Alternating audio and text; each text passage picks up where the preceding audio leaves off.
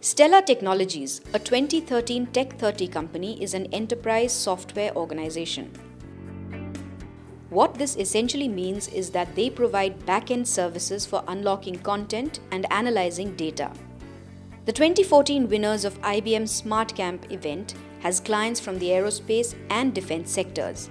As I said, we are an enterprise software company. The product is called Kimea, and what it does is it takes unstructured data in any format, could be PDF, Word, RTF, and transforms that into structured, searchable and analyzable data. Stelae Technologies understands that their major competition is the BPO sector. Hence, they are driving innovation to stay ahead of the race. We're taking away business from many of these companies, so we are replacing them either in-house or actually the customers are asking their vendors to use our software, right? So innovation is constant. Innovation is constant, algorithms are constant. As I said, anytime we see something new, that is R&D for us. So far, the company has been funded through customer revenue. They are now looking to raise funds to scale up delivery and direct sales. So we've really built the product with the customer, and our customers have really followed us along the entire journey, and big names like, as I again mentioned, Rolls-Royce, to really fine-tune the product.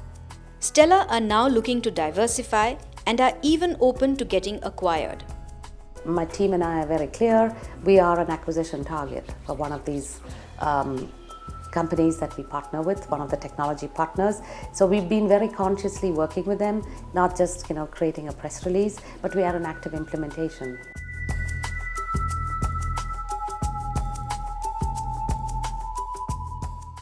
Today, across the country, artisans get paid less than the government prescribed wages for unskilled labor.